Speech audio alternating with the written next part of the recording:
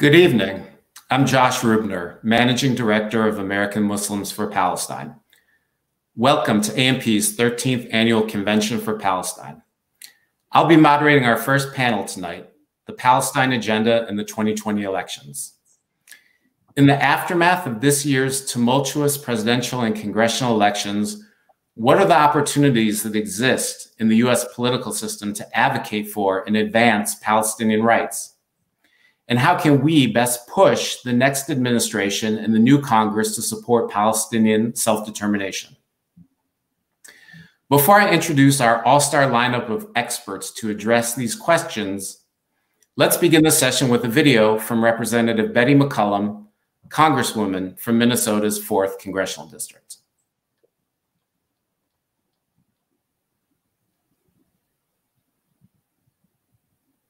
Greetings to everyone participating in AMP's National Conference. I'm Congresswoman Betty McCollum, and I want to wish you all a happy Thanksgiving and good health during this difficult time of COVID. Working to protect human rights has always been a priority for me in Congress, and nowhere is the fight to protect human rights and to promote human dignity more urgent than in Palestine. Palestinian people absolutely deserve peace, security, human rights, and the rights to self-determination. They also deserve a future filled with hope, opportunity, and prosperity. Instead, Palestinians are forced to survive under Israeli occupation, living under brutal conditions, constant threat of abuse, violence, and annexation. Thank all of you from all across the country for supporting the 2 bills I've introduced in the U.S. House to promote Palestinian rights. H.R. 2407 and H.R. 8050. These bills are important vehicles to organize and mobilize Americans to support Palestinian rights. They're also intended to send a clear message to my colleagues, to the American people, and to the Palestinian people that in Congress where Palestinian rights are ignored, I want the world to know that there are American political leaders who respect the rights and dignity of Palestinian people. And I am proud to stand in solidarity with the Palestinian people. And I was very honored to receive AMP's Champion of Palestinian Rights Award earlier this year. Your support means the world to me. Thank you, and have a great conference. Congresswoman McCollum sends her regrets that she wasn't able to join us live tonight, but we sincerely thank her for her statement and for her path-breaking efforts in Congress to advocate for Palestinian rights. Now, I'd like to introduce our panelists in alphabetical order by their last names. After that, each panelist will share some brief introductory remarks in the order they were introduced. Phyllis Bennis is the Program Director of the new Internationalism Project at the Institute for Policy Studies, focusing on Middle East, US wars, and UN issues. In 2001, she helped found the U.S. Campaign for Palestinian Rights and now serves on the National Board of Jewish Voice for Peace. Phyllis has written and edited 11 books. Among her latest is the just published 7th updated edition of her popular Understanding the Palestinian-Israeli Conflict. Khaled Elgindy is a senior fellow at the Middle East Institute and directs its program on Palestine and Israeli-Palestinian affairs. He's the author of the newly released book, Blind Spot, America and the Palestinians from Balfour to Trump. Khaled previously served as a fellow in the foreign policy program at the Brookings Institution and as an advisor to the Palestinian leadership in Ramallah on permanent status negotiations with Israel. Zaha Hassan is a visiting fellow at the Carnegie Endowment for International Peace. She focuses on Palestine-Israel peace, the use of international legal mechanisms by political movements, and U.S. foreign policy in the region. Previously, she was the senior legal advisor to the Palestinian negotiating team during Palestine's bid for UN membership. Zaha's commentary appears in The Hill, Haaretz, New York Times, Salon, Al Jazeera, CNN, and others. Thank you all so much for being here with us tonight. Phyllis, the floor is yours. Thanks, Josh, and thanks to everybody at AMP. It's great that you're here to talk about Palestinian rights, to figure out strategies for mobilizing for Palestinian rights it's such a crucial moment. It's such a crucial time, and the urgency, as Representative McCollum said, is so great. We're going to have time in our discussion to talk about strategies and what we can do in Congress and with the new administration. But I wanted to just flag a new issue that just emerged in the last few hours. Some of you have probably already heard that there was an assassination today in Iran, outside of Tehran, the assassination of Professor Fakhrizadeh, who is a longtime professor of physics and is thought to have been one of the leaders of Iran's nuclear power project for many, many years. He was assassinated suddenly after long-standing threats against him. And the dangers of this, aside from the violation of all kinds of international and domestic laws that were involved, of course, is the political consequences are potentially quite severe for Palestinian rights. It shows us how much Palestine has been pushed off the agenda during the 4 years of the Trump administration in particular, so that it's no longer a central question. Palestinian rights are not a question, and in fact, Israel-Palestine and the conflict, as they like to call it, is also not a central issue for the US, for Israel, for the Gulf monarchies, for the other Arab dictatorships. None of them are very interested right now in dealing with Palestinian rights. So it falls back to not only the Palestinians themselves, but to global civil society, to pressure the UN, to pressure other member states. But we have to look at this as a very dangerous indicator of how the shifting of the balance of forces in the region has changed away from Palestine to the question of what's the regional mobilization against Iran going to look like? That was the goal of 4 years of the Trump administration, to mobilize an anti-Iran coalition led by Israel and Saudi Arabia, with the UAE and other countries participating as well. And the question now is, what's the Biden administration coming in going to do about that? Because we know, and we'll talk about this later, but just quickly, we know that it's much more difficult. It requires a lot more political capital to reverse an existing policy than it does to refuse to implement a bad policy. So the Biden administration is coming in not only with all the bad policies of uncritical US military and economic and political aid to Israel that has gone on for decades now, but also with the kind of extremism that we've seen over the last 4 years of Trump. So the recognition of Jerusalem as the so-called capital of Israel, moving the US embassy from Tel Aviv to Jerusalem, acknowledging the Golan Heights as supposedly under Israeli sovereignty, supporting annexation, acknowledging and supporting the legitimacy of Israel's nation-state law. All of these things, many of which the incoming president has said in the past he disagrees with. He wouldn't have done that. But he's not prepared necessarily to reverse them. So our challenge tonight is to talk about all of the options in a much more difficult situation right now than we've faced before. So I'll leave it to my colleagues to open up, and then we'll have a good discussion, I hope. Thank you.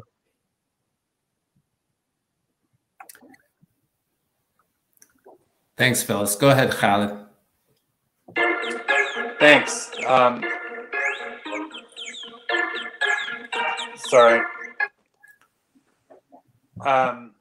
Thanks, Josh, and thank you all for joining us. It's a pleasure to be with the AMP and their conference this year. So let me just make a couple opening points, and I look forward to a more in-depth discussion with my fellow panelists. First, I thought we'll take a quick look at what Biden has said he would and wouldn't do. As Phyllis alluded to, he has the Biden team has already indicated that they would reverse many, if not most, of the Trump policies, particularly those that were most directly damaging to the goal of a two-state solution, which the Biden administration is very much committed to. So we're going to see a restoration of aid, both to the Palestinian Authority as well as to UNRWA, the United Nations agency that takes care of Palestinian refugees. The Biden team has also said that they would reopen the U.S. consulate in Jerusalem that has primarily historically served as the mission to the Palestinian people, as well as try to reopen the PLO embassy that the Trump administration closed down in 2018.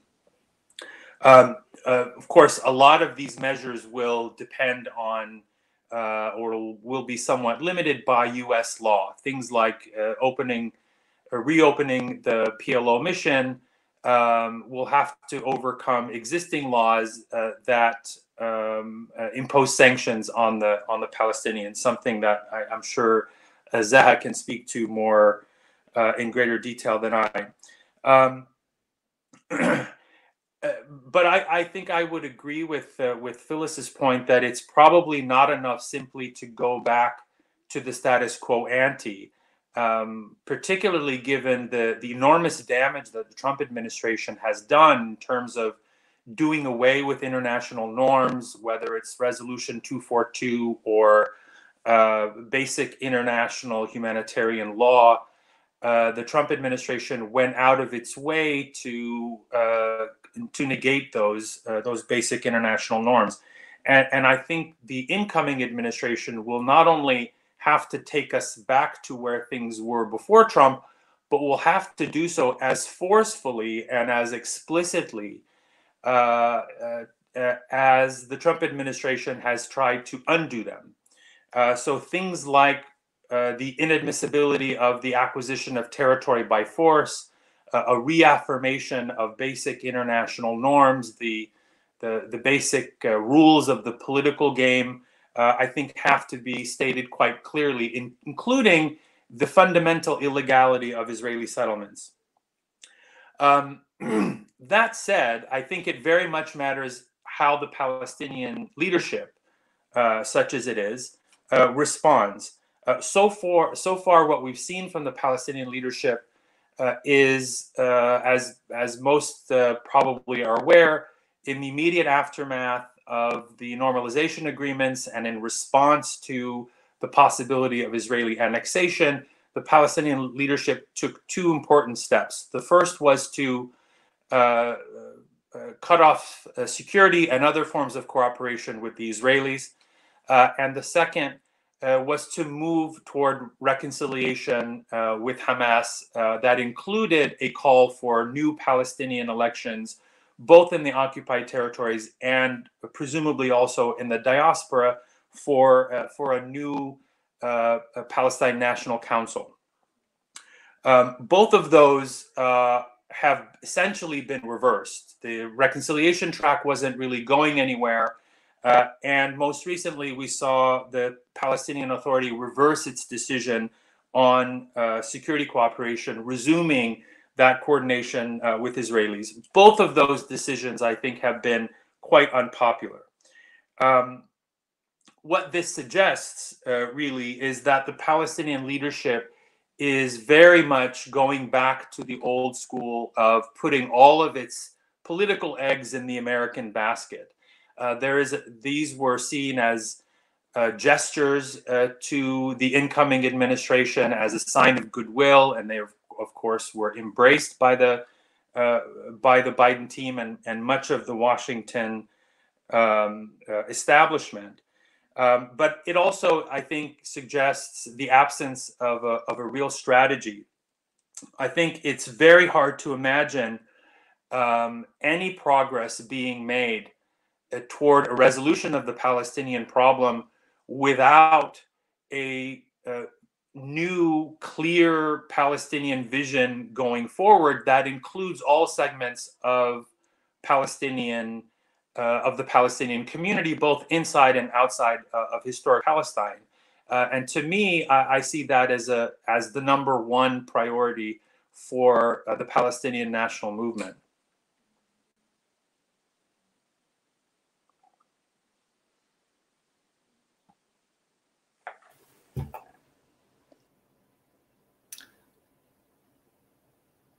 Go ahead, Zaha. Sorry, thank you. Thanks, Josh. And thanks to the organizers of the conference and to the American Muslims for Palestine for all the work that you do towards getting us to a U.S. foreign policy that centers human rights of Palestinians. I'm very honored to be among the others on this panel who I've known for many years and who I count among my friends. I'm also thrilled to follow the address of Representative Betty McCollum, who has done so much to humanize Palestinians in Congress and more broadly among Americans. I thought what I would talk about today, and I'm glad I came after Phyllis, was what a Biden administration foreign policy approach will be like to the Middle East as a region, and how does Palestine-Israel fit into that approach. You know, Biden's top line agenda items for the Middle East are three. First, he's going to want to lighten the U.S. footprint in the region and empower U.S. allies to do more to fill the U.S. void. This means supporting this, security assistance needs and other requirements of countries like Israel, Jordan, Saudi Arabia, the UAE, and Egypt. Second, the U.S. will want to go back to the Iran agreement, the JCPOA, and expand it to deal with other issues of concern, including Iran's support of proxies in the region. Third, a Biden administration will want to reimagine multilateralism and work with allies to prioritize respect for human rights and democracy and a values-based approach to foreign policy. What are the ramifications of these three agenda items for Palestine? Well, empowering allies like Israel, Saudi Arabia, and the UAE, and also Egypt, has generally resulted in greater security assistance to a region that's saturated in U.S. weapons. And these countries are generally countries that are engaged in conflicts where they've been guilty of gross human rights abuses. So empowering these U.S. allies is not going to be good for Palestinian human rights, and it's not going to be good for human rights of others in the region. De-escalation with Iran and renegotiating the JCPOA will put the Biden administration in a posture of having to give something to Israel to placate it, since Israel has been so central to the drive behind the U.S. Withdrawal from the JCPOA. The thing that the Biden administration has to give is its positions on Israel-Palestine. So though Biden may oppose settlement expansion, for example, he's unlikely to come out of the gate reaffirming the Carter administration's legal opinion finding Israeli settlement construction illegal. In general, Biden is not going to want to pick a fight with Israel, but that is not enough. Israel will want something more than that. It will want Biden's support for more normalization deals with Arab countries, and it will want Biden not to reverse actions that Trump took to obliterate the lines between the occupied West Bank and Israel. For example, the ways in which the U.S. has extended bilateral cooperation agreements between Israel and the U.S. to the West Bank, and the labeling of goods from Area C in the West Bank as made in Israel. Those are two things that Israel's not going to want to see a Biden administration reverse. And I think it's going to use its leverage around U.S. engagement on the JCPOA to keep those things as the Biden administration is going to find them on day one. Now, with respect to reimagining multilateralism, we need to recall what the U.S. role has been in international fora when it comes to Israel. Well before the Trump administration, the U.S. posture has been to use its lone superpower status to provide diplomatic cover for Israel in the UN and in other multilateral mechanisms. The U.S. has defunded UNESCO for admitting Palestine as a member, voted consistently with Israel and against most of the world on resolutions to uphold international law and Palestinian human rights, and it has aggressively pursued the Human Rights Council for continuing to maintain Palestine as an agenda item. How will the Biden administration reimagine multilateralism as it relates to Israel-Palestine? We know from his foreign policy advisors that he intends to rejoin UN mechanisms precisely because of the need to stand with Israel in those bodies. So this will be a point of tension for the incoming administration, particularly given its promise to prioritize human rights. In what ways will a Biden administration impact Israeli human rights violations if it's also not interested in conditioning U.S. assistance? What appetite will Biden have at all on Palestine-Israel, given his prioritization of Iran? So these are some of the challenges for a Biden foreign policy as it relates to Israel-Palestine. But I also think they could represent opportunities for organizing, and we can discuss those later. Thanks. Thank you, Zaha. Thank you to all of our panelists for these really salient framing remarks. Zaha, let me stay with you. After the Trump administration released its so-called deal of the century back in January, you wrote an article in the 972 magazine, and you talked about how Trump alone is not to blame for the U.S. disregard of Palestinian rights that we saw encapsulated in the deal of the century, that former Democratic administrations like the Clinton administration, like the Obama administration, deserve part of the blame as well. And you alluded to that in your opening remarks. But in this article, you talked about the parameters that they proposed to try to resolve the quote unquote Israeli-Palestinian conflict. So can you talk a little bit more about what you meant by those administrations bearing some of the responsibility for the parameters they set out? Sure. One of the sort of underlying assumptions of successive U.S. administrations has been that it's legitimate for Israel to maintain a decisive Jewish majority state. And so over the years, there have been concessions asked of Palestinians in order to allow Israel to maintain this decisive Jewish majority. So, for example, on the refugee issue, almost immediately when negotiations started and U.S. Took over as facilitator of those negotiations, Palestinians were asked to, manage their expectations about refugee return. And Clinton introduced parameters around Jerusalem, which basically said that what's currently Arab should stay Arab and what's Jewish should stay Jewish. So meaning for, Palestinians, meaning that Jewish settlement inside of East Jerusalem should stay with Israel, and accommodating Israel's interest in maintaining decisive demographic majority in the city of Jerusalem. Similarly, you go into a Bush administration, Bush II, and President Bush, again, trying to accommodate the large settlement blocks that Israel had expanded inside the West Bank, telling Ariel Sharon in a letter committing the U.S. to a position that it's going to look favorably upon including those settlement blocks within the state of Israel. So thereby telling Palestinians that they would have to concede on the large settlement blocks. And we get to President Obama's administration, and we have an administration that was the first one to adopt the idea that Palestinians had to recognize Israel as a Jewish state and as the nation state of the or a national homeland of the Jewish people. This was really problematic for three reasons. First, because it effectively told the Palestinian citizens of Israel that they it left them in a precarious position, because if Israel's the Jewish state, what does that mean for them as citizens of that state? If privileges derive from nationality rather than from citizenship, what does that mean for them? It also had a statement for Palestinian refugees living outside of historic Palestine, that is to say, you are not legitimately part of this land.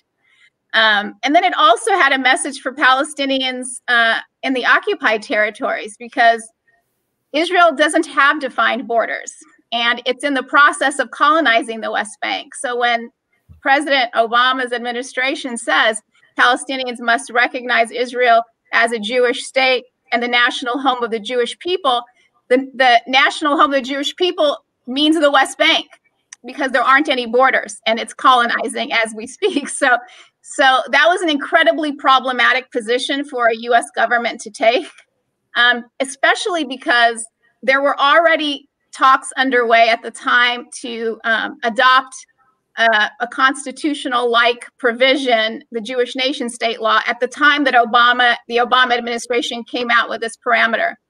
And so it knew that this was in the works, that the Israeli government was planning to have this quasi-constitutional amendment that would say that only Jewish people have exclusive rights to self-determination anywhere Israel extends its sovereignty.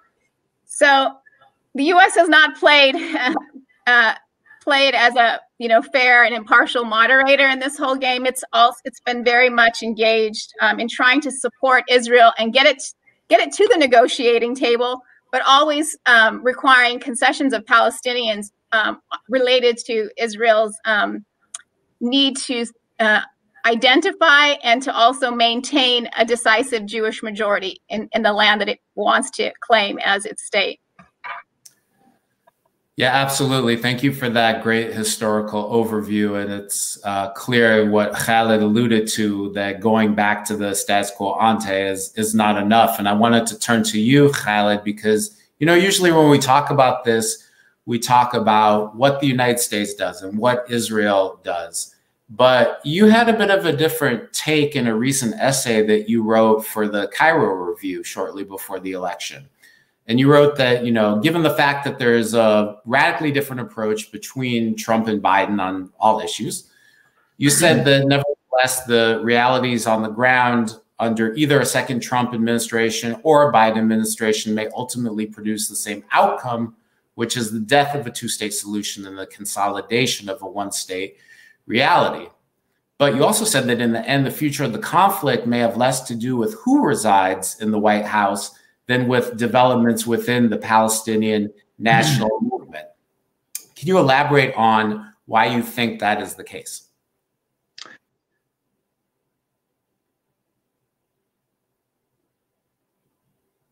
A best case scenario, if we imagine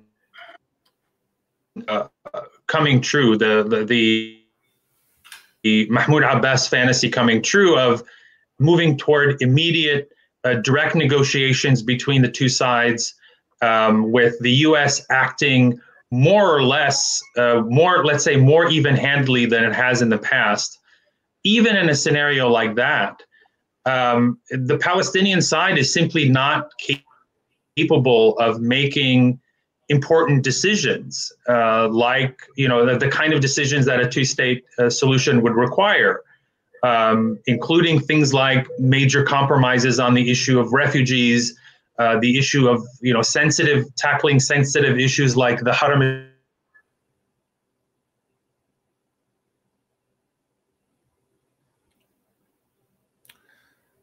Sorry, it seems like we're having some technical problems with Khaled's feed. Are you back with us? Well, let me turn to Phyllis then, and we'll see if we can get Khaled back.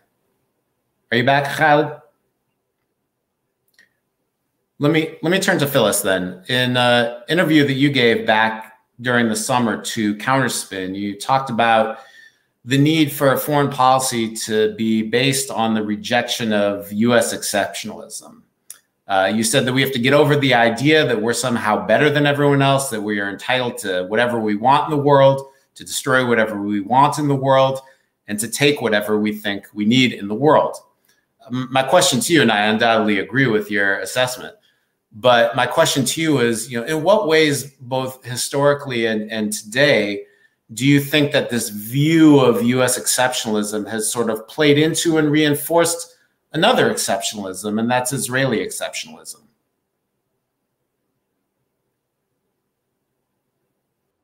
That in its earliest history, the history of pre-state Zionism, the Zionist movement, and then the early history of Israel as a state when it was created after 1948, through the Nakba, through the war of 1947-48, and really until 1967, the U.S. had what we might consider a kind of normal relationship with Israel. It wasn't Israel's main supplier of weapons. It wasn't its main strategic ally. France and Czechoslovakia actually were the two most important allies of Israel during that early period.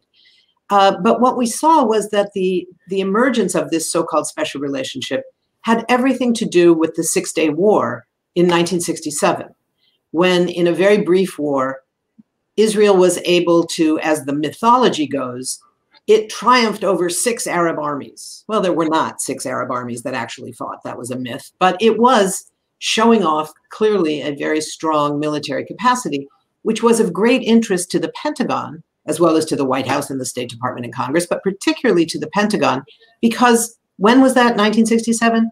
in the middle of the Cold War. And it was in the middle of the US-Soviet competition for influence, for oil, for bases, for allegiances throughout the Middle East.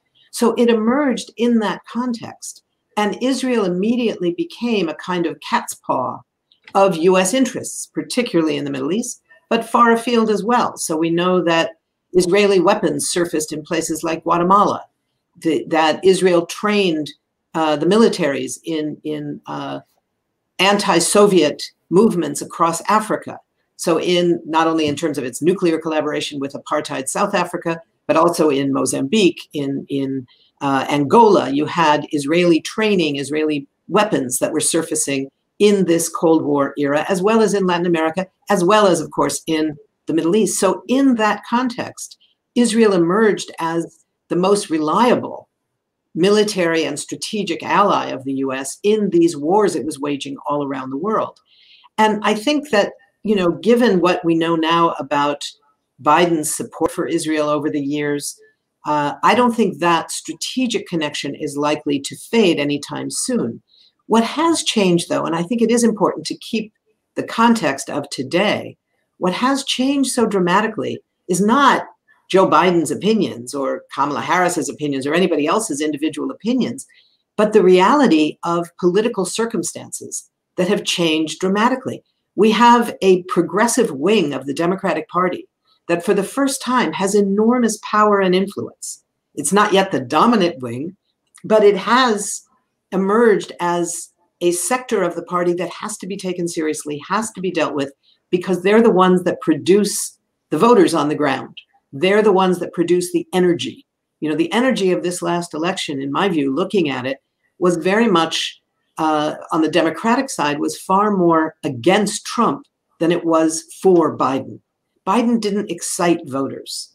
Opposing Trump, getting rid of the horror show that had characterized the Trump years for so many constituencies, whether it was the Muslim ban, whether it was children being caged at the border, all of these things mobilized voters far more passionately than support for Joe Biden did. But what we have now is not only that progressive wing, we have supporters of Palestinian rights in Congress. Certainly we've had Benny McCollum for many years now. We've had the squad, as it's known, for one term.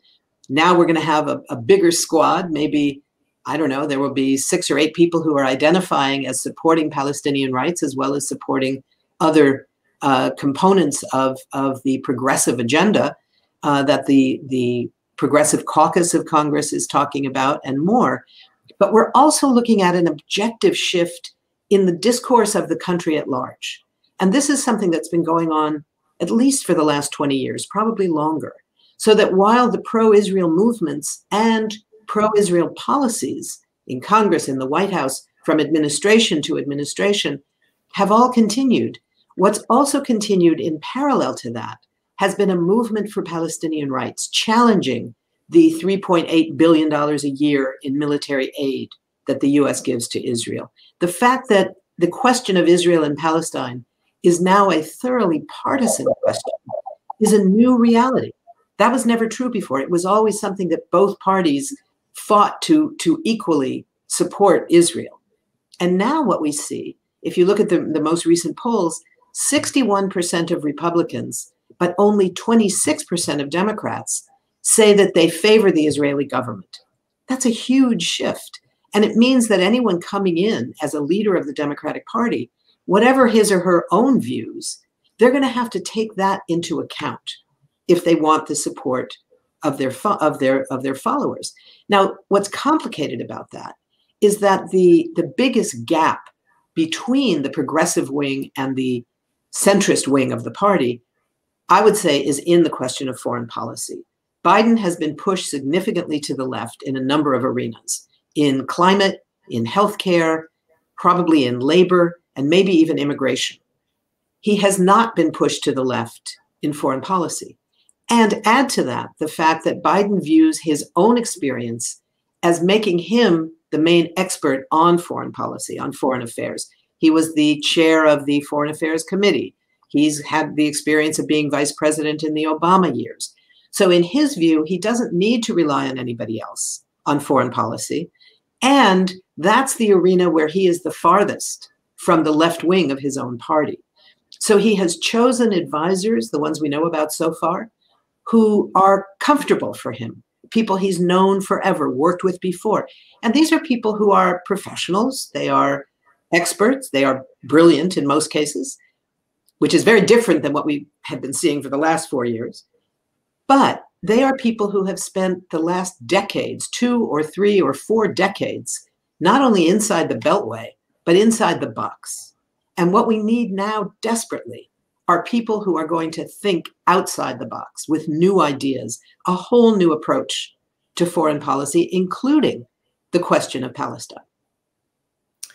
Yeah, that's a perfect segue into my question that I want to open to the whole panel. Let's drill down a bit into what we can expect out of the Biden administration. And let's start with the fact that this is a politician who's been in the public eye for nearly a half century. And his public positions on Israel and the Palestinian people are very well known. We've probably all seen floating around the internet recently some of the videos where Joe Biden is advocating passionately and adamantly for the US to move the embassy to Jerusalem, where he talks in an interview about being a Zionist and needing to invent Israel if it didn't exist. You know, I remember when President Obama was on the campaign trail and even after he became president, and certainly this happened with Hillary Clinton too, when she ran, there was this sense among pro-Israel advocates that Obama and Clinton were just kind of going through the motions, but they didn't really feel the love for Israel. I think it's pretty clear that Biden really has that clear emotional connection to the issue. So I want to ask about two things, because I don't want to be too pessimistic. I want to be hopeful, but I want to be realistic. So, you know, given who he set out, his foreign policy advisors, Tony Blinken, Jake Sullivan, given his record, given what Phyllis just laid out, what gives you, if anything, what gives you hope for a change in his foreign policy direction as president, given that he hasn't moved on it so far?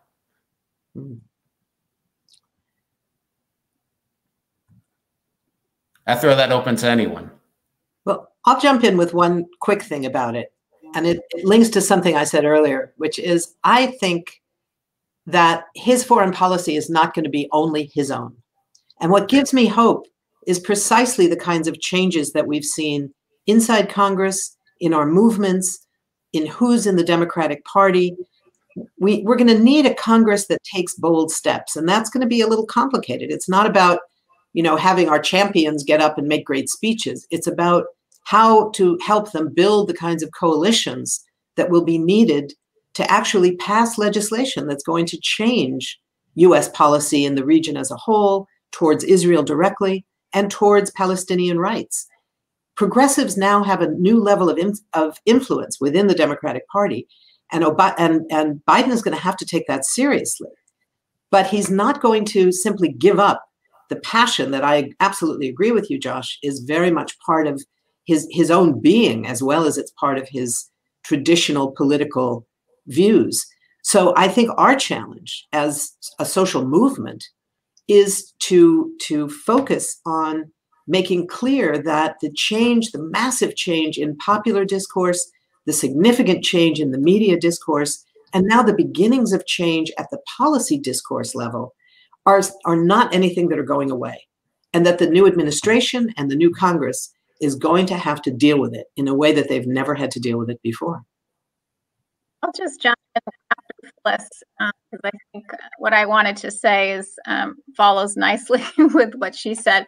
And I would just point out that, you know, Biden has really centered human rights and racial justice and a values-based foreign policy in his approach. And I think that is something that presents an opportunity for us. And that's not because past Democratic administrations haven't also talked about human rights. It's because of the moment that we're in right now. This moment of racial reckoning, along with the fact that Biden has so centered human rights, racial justice, democracy in his platform and in his approach, will give progressives an opportunity to call out hypocrisy and to point out points in which the Biden administration is straying from that approach. And there are new fresh faces coming into the administration because of the push for more inclusivity and diversity. So there are going to be different perspectives coming in, people that are Palestinian, people that are Arab, people that are Muslim. And there are folks that are former officials that are not of the restorationist mold, or more of the reformer mold. And though they don't have their vote, they're not going to have their voice early on in the administration. Events will overtake an administration, and they will have an opportunity to engage on Palestine in a different way. But that's going to depend on a progressive movement that keeps demanding that. And I also just wanted to note that this election was really different in a lot of ways in terms of just the amount of effort within ethnic communities, and in particular the Arab American, Palestinian American community, towards getting out the vote. And the Biden campaign was very sensitive to this, and that's why they regularly met with the Arab American and Palestinian American community over the course of the election, recognizing their political power in key swing states. And this was something we hadn't seen before. The current pick for Secretary of State had met with Palestinians repeatedly, had met with Arab American community to talk about their concerns. So it's going to be an administration that already has contacts to the constituencies and communities that care about the issue of Palestinian human rights. And they're going to recognize that in 2024, they're going to need those communities to come out and get out the vote again. So they're going to be listening with much more interest to those concerns about Palestinian human rights and about the Palestine-Israel file, more so than past administrations, I would argue. So those are opportunities for really engaging if we maintain the energy and civil society maintains its activism around Palestine and engages with the administration, engages with members of Congress. There are opportunities there, in my view. If I could go ahead and jump in also. First, I want to apologize. I was having some technical difficulties, so I don't know how much of what I was saying earlier was actually broadcast, or at what point I got cut off. But just picking up this thread here, I agree with both Phyllis and Zaha that Biden is kind of a known quantity in terms of where he stands, as you pointed out, Josh. But I think there are some interesting opportunities. Obviously, the moment that we're in, the politics, the domestic politics that Zaha referred to, the new standing that Arab Americans and Palestinian Americans have as a result of this kind of changing politics at the domestic level. But I want to throw in something that might be a little bit, sort of counterintuitive. I think it's pretty clear that Biden, unlike Obama, is a true believer, right? Obama was not terribly sentimental about Israel. And yet even he was not able to do very much because he was constrained by a very right-wing Congress. But also he was constrained, I think, by the perception that he was not sympathetic to Israel. Biden has a very different reputation. I think it'll be very, very hard for even the hardcore Israeli right to dismiss him as anti-Israel, much less anti-Semitic, as at least some on the right in Israel intimated towards Obama. And so in that sense, I think Biden might be more like Bill Clinton than he is a Barack Obama, in the sense that Clinton was also very passionate about Israel. He was also, I think, a true believer who spoke about Israel in very kind of flowing, sentimental terms. But that gave him, I think, the credibility, at least with the Israeli side, to do certain things that he might not otherwise have been willing to do. It's interesting, I have a quote in my book from Bill Quandt, who really is probably the foremost expert on Arab-Israeli negotiations and the history of that entire process. And I quote him as saying that if ever there was an American president who could be called both pro-Israel and pro-Palestinian at the same time, it was Bill Clinton. It seems counterintuitive because of his very strong pro-Israel credentials, Bill Clinton's, but at the same time, that gave him the space to be able to explore what was then a very new relationship with the Palestinian leadership. Bill Clinton was the guy who brought Yasser Arafat out from the cold. He was the one who stood up to people like Dennis Ross in the administration who said, no, don't invite him to the signing ceremony. He's still an arch terrorist. And he said, no, if this agreement is going to stick, if the Oslo agreement is going to stick, you have to have the leaders of both sides. And he did things like, that historic visit to Bethlehem in Gaza. He pushed the envelope in a lot of ways, meeting with the families of Palestinian prisoners, which was very controversial at the time in the 1990s. So you had a very pro-Israel president who was willing to push the envelope when it came to the Palestinians, because partly the geopolitical realities had changed, but also because American domestic politics have changed. And I think there is at least the potential that Biden could play a similar role if he's being pushed in that direction. And so in that sense, we still have to wait and see who else will end up working on this issue inside the Biden administration. But it's not beyond the realm of possibility that you could see those kinds of gestures coming from a President Biden. If I could just add one point to that, I think that's very important, Khaled.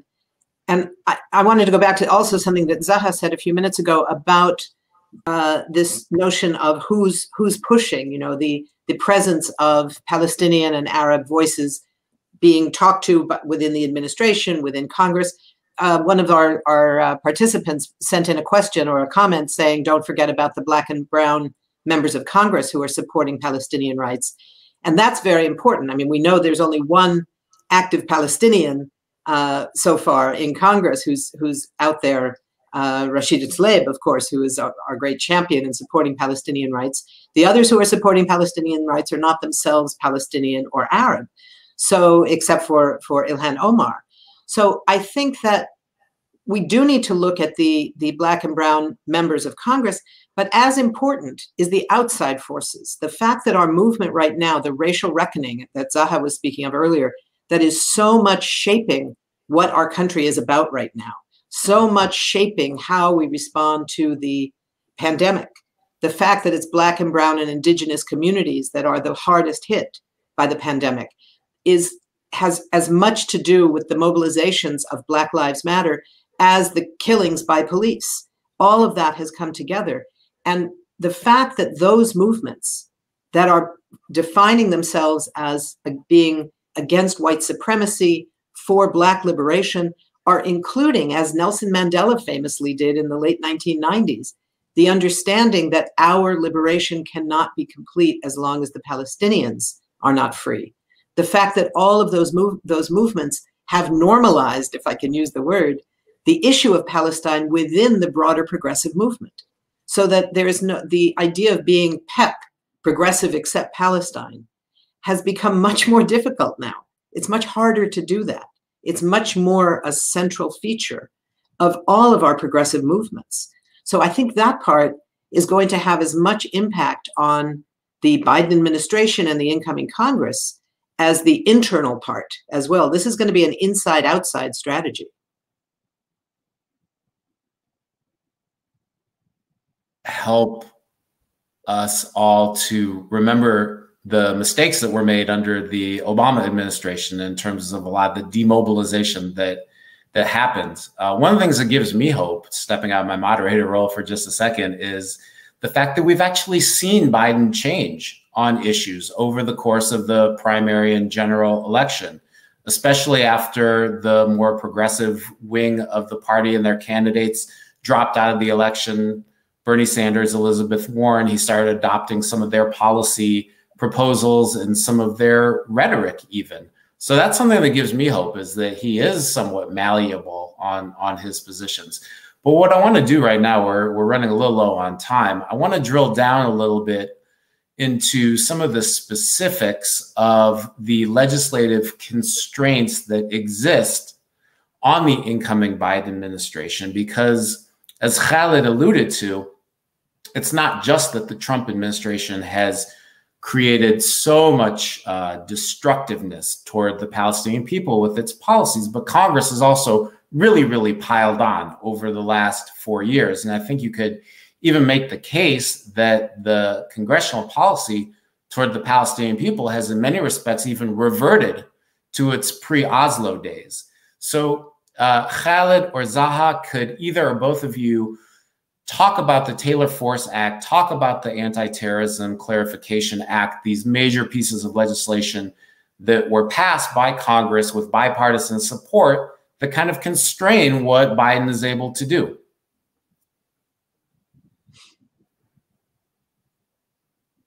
Do you want me to go ahead? Sure.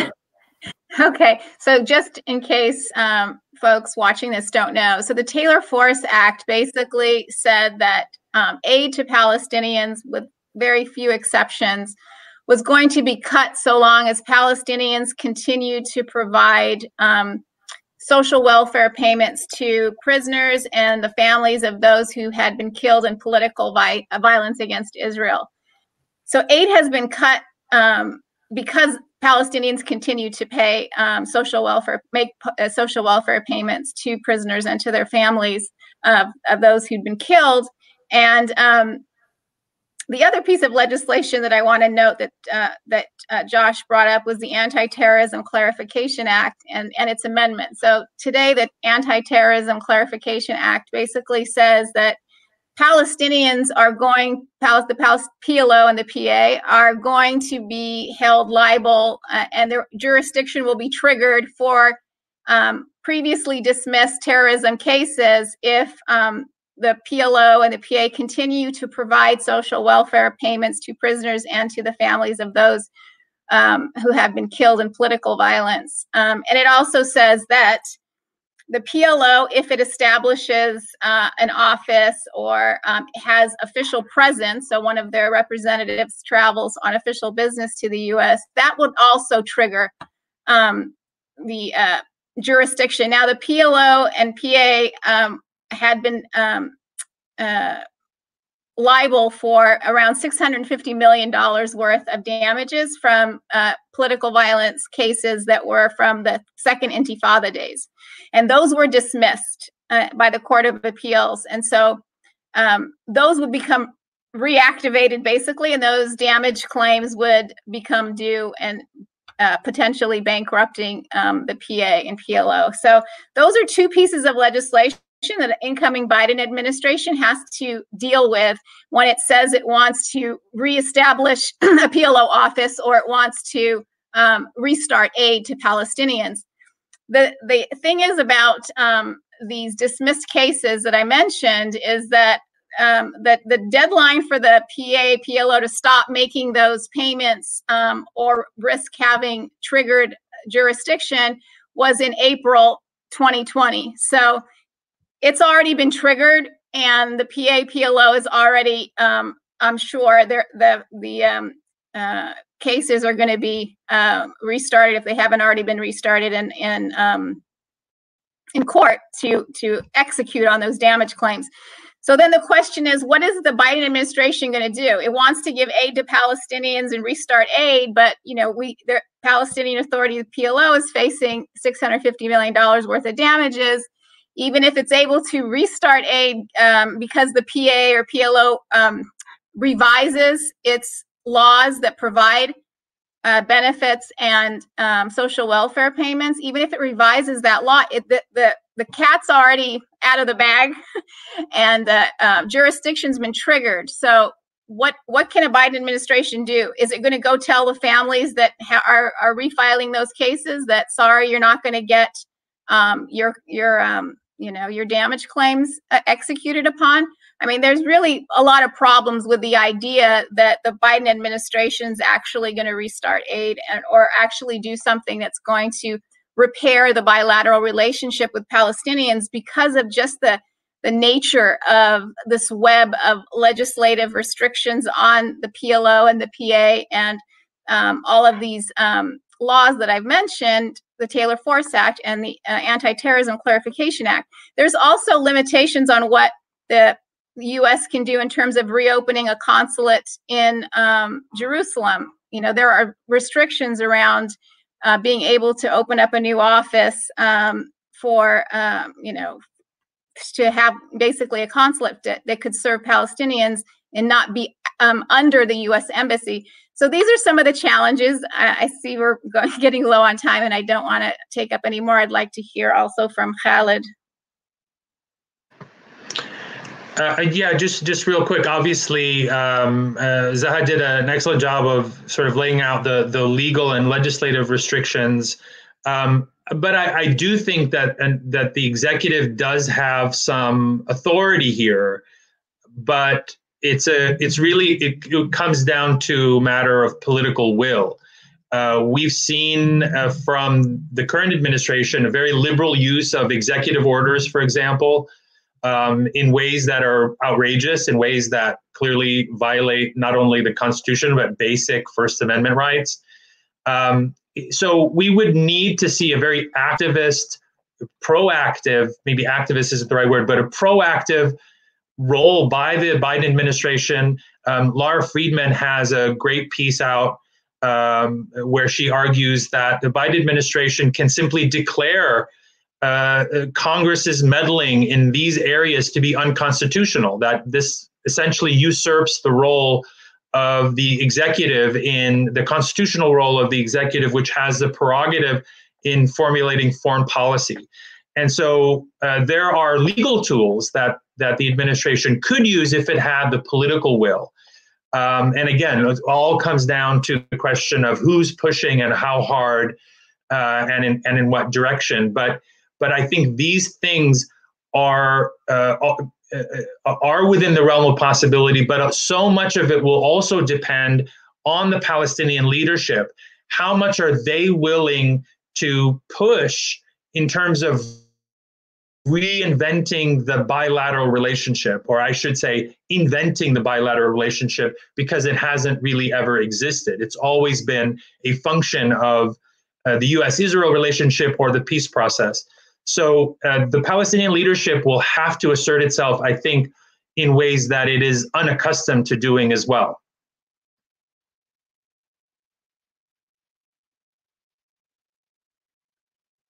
Really important. Thank you both for the really important clarifications on those important pieces of legislation. Before we wrap up, I do want to turn to the issue of Congress for a few minutes. And Phyllis made mention of the fact that the progressive squad is growing as a result of the 2020 elections. And I want to name check a couple of candidates who were very upfront and out front about their support for Palestinian rights in the primaries. We saw Cori Bush in Missouri, Jamal Bowman in New York, Marie Newman in Illinois, all take positions that were very, very supportive of Palestinian rights and actually make that a part of their campaign to successfully get elected against entrenched established Democrats. So my question for each of you, if you can reflect briefly on this question, is, we had many different tactics that were put forward by the progressive members of Congress in this Congress. We saw the legislation that Representative McCollum introduced, which she mentioned at the top of our panel tonight. We saw lots of Dear Colleague letters that were sent to the State Department. What do you think are the specific issues and the specific strategies that these progressive members of Congress should try to pursue and follow up on in order for there to be hopefully a more bolder approach in Congress that pushes the Biden administration in the right direction?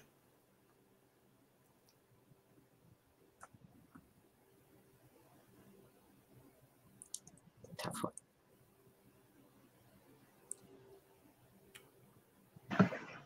Go for it, Phyllis. Okay.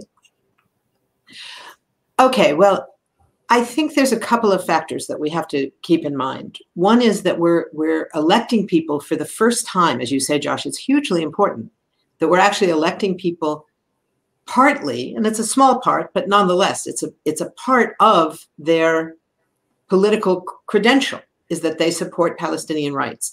That's a reflection of this broader shift in political and public and media discourse. It doesn't change the fact that most people in Washington, in Congress, congressional staff, people in the administration, certainly the high-ranking people in any administration, live in a bubble. They live in a bubble of narrowed information. You know, they're not sitting there, other than the current occupant of the White House, perhaps. They're not sitting there watching the news on TV all day long. They're seeing what their assistants, what their aides give them to see. And that sometimes leaves out important things like these new polls, one of them that I indicated earlier, that show what a partisan issue this now is, that the Democratic base has moved dramatically on the question of Palestinian rights. So I think one of the things we have to do as activists outside is to provide a constant flow of information, gently, not overwhelming people because they'll turn away from it, but making sure that their staff and members of Congress have not just information about what's going on the ground inside Palestine, but what's going on the ground in this country about Palestine. So for all these members of Congress who haven't said a word about Palestine, but have said some very important supportive things about the movement for Black Lives, about the Poor People's Campaign, about the movements that are functioning right now in this crisis moment, they need to be reminded that all of those organizations take up the question of Palestinian rights as a given, that it's part of what they stand for. So that's important. And I think part of it is a bit counterintuitive as well, that when we talk about how do we get bolder, I think that doesn't necessarily mean pushing each individual member of Congress to be the most bold in her or his speeches and to be the activists that these are people who come out of our movements. They have years of experience leading rallies, leading marches, leading sit-ins. They're now going to have to do a different job. And it's not just about giving great speeches. It's going to be about how can they build coalitions with other members of Congress who haven't quite made those moves yet, who don't quite get that these shifts are underway. So at times, I think our boldest move is going to be to kind of urge a holding back of some of the language, some of the approaches of some of our own champions in Congress to figure out ways that they can work at their strongest by working the most collaboratively with the largest coalitions that they can put together. That's going to be our bold work ahead.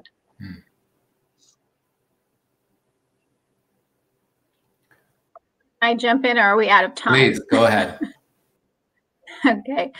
I agree with everything Phyllis said, and I usually do agree with everything Phyllis said. So I would just flag something, because I agree with Phyllis. You know, it's not about what can members of Congress do for this issue. It's what can civil society do to support members of Congress to take the positions we want them to take. And I just want to flag the biggest challenge we face, which is on the issue of anti-Semitism and equating, advocacy and,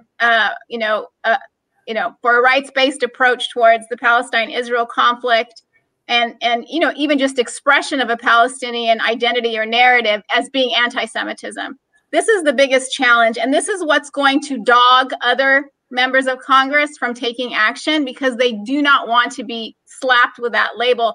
And I think it's incumbent upon civil society to really take an offensive approach here and to establish that, Palestinian identity, Palestinian advocacy, human rights that is not anti-Semitism. And to define exactly what anti-Semitism is, so we can empower public officials, members of Congress, all the way down the line, from the federal level all the way down to the local level, that, you know, they can respect Palestinian human rights, and they can support you know, the rights of Jews to be free from hate, like any other people in this country, without running afoul of a label such as anti-Semitism.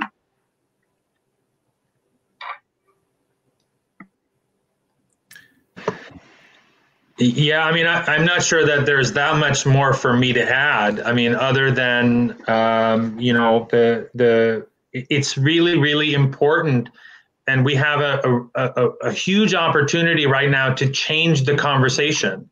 And I think I think it's more important than lobbying for or against any particular piece of legislation.